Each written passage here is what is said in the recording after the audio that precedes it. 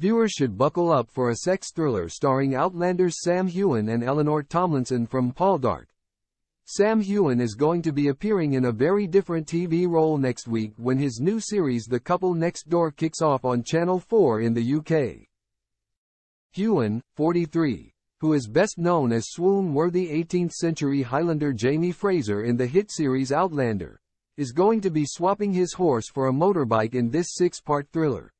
Speaking to media including Daily Express at a recent QA in London, Heughan said, "I've been working on Outlander for a decade and I think it's hard to find roles that are perhaps not only different but also fit into a time period.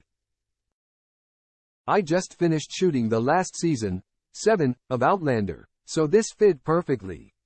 Heughan said he was similar to co-star Eleanor Tomlinson, who is known across the world for her portrayal of fiery Cornish beauty Demelza in Poldark, and who wanted to break out of the corset with a very different role in The Couple Next Door. Written by David Allison, The Couple Next Door is loosely based on the Dutch series New Neighbours but goes on its own direction. The drama features an all-star cast including aforementioned Poldark actress Tomlinson, How to Get Away with Murder and Harry Potter's Alfred Enoch and Australian star Jessica de Go of Dracula fame.